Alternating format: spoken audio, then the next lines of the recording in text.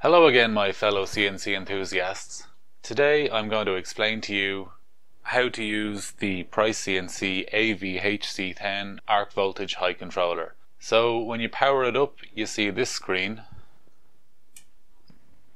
We can see straight away when you turn it on, it'll jump to screen number 1.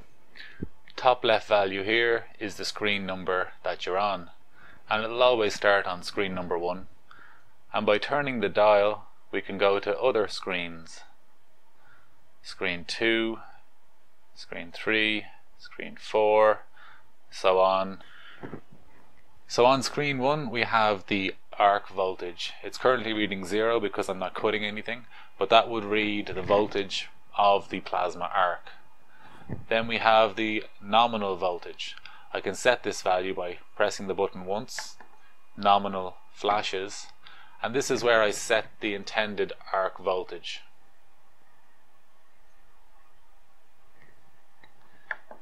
And then I set the tolerance voltage on this screen as well. The tolerance voltage is basically the maximum difference between the nominal voltage and the arc voltage that the high controller will permit before it issues an up signal or a down signal, with the intention of changing the measured voltage to match the nominal voltage. So if I set the tolerance value down to 0, I'm going to expect to see my torch go up and down and up and down and never rest at the right height because I haven't given it any tolerance. It's always looking to improve the voltage. So if I set this to 0.6 or 1 volts, it will allow the measured voltage to differ from the nominal voltage by 1 volt before it issues an up or down signal. So if none of these values are flashing, when I turn the dial, it will go to the next screen. What we are looking at here is the time delay between the time the arc OK signal and the up or down signals are issued to the computer. The arc OK signal will come on as soon as the voltage is detected as being within the arc OK range, and the up and down signals will issue after a given delay which is set on this screen. This value is not the same as the Pierce delay that you use in your G code. The reason for this delay is to give the plasma arc a chance to stabilize after the pierce before the high controller will start issuing up and down signals. So you want your voltage to stabilize with respect to the arc length before you use the voltage value to raise and lower the torch. And you might require a delay in some circumstances, generally on thicker materials, and this is where you would insert that delay.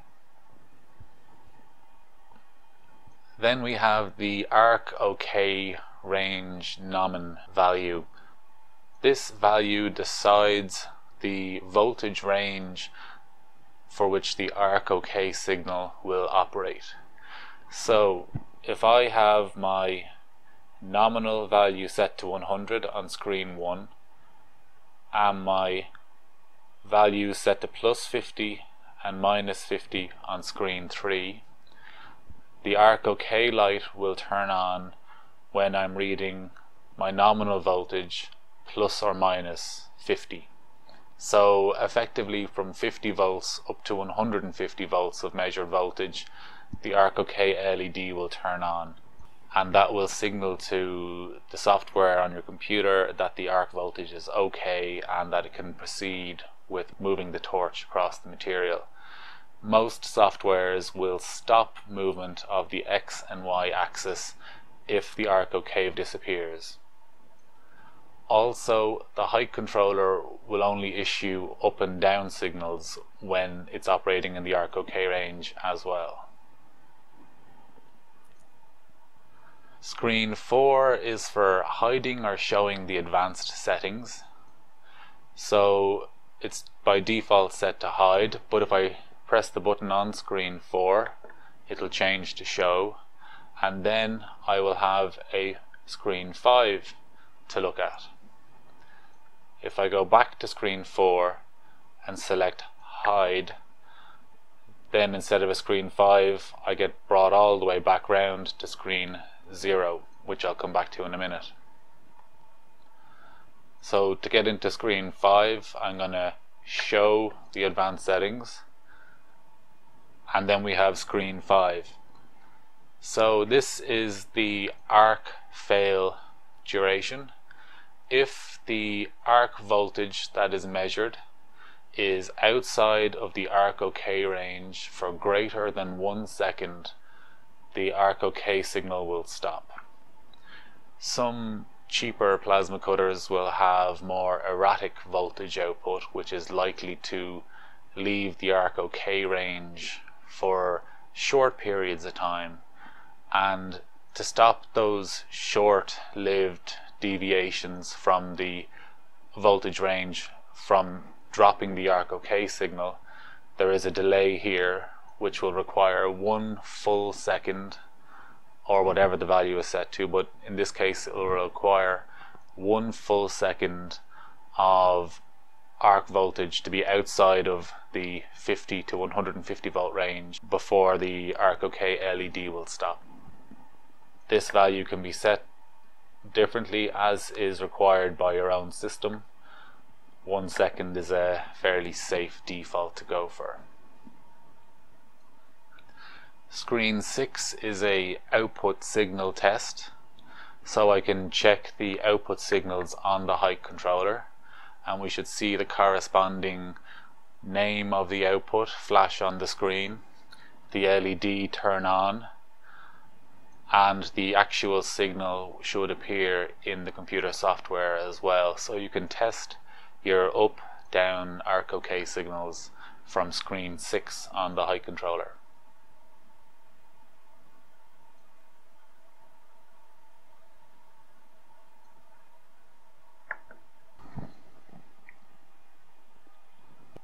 The measure period is a value that decides how many times a second the height controller will respond.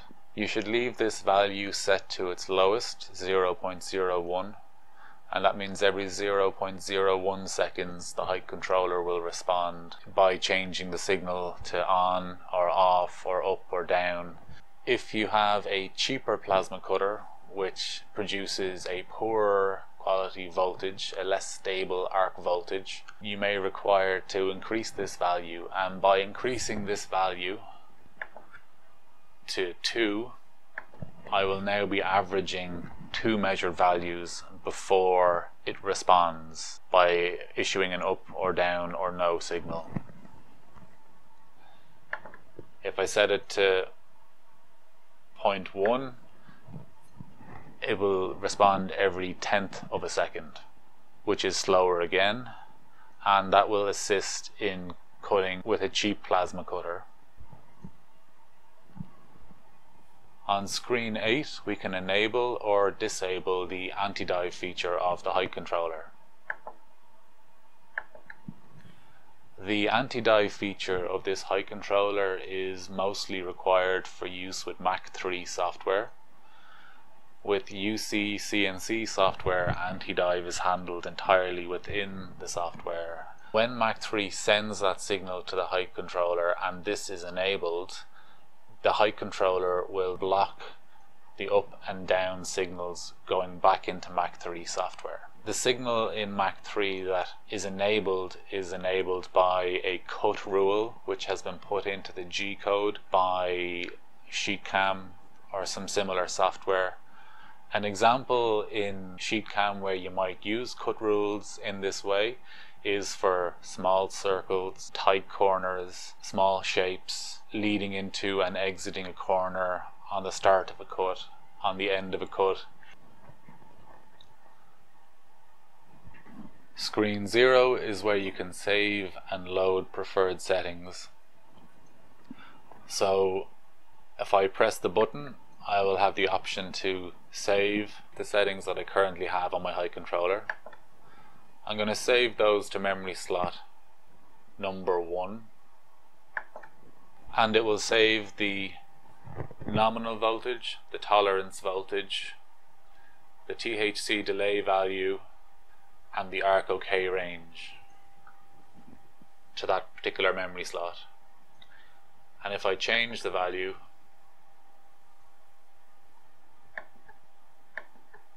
I can see that by going back and loading memory slot 1 will bring back the original values. There are 30 memory slots that you can save to.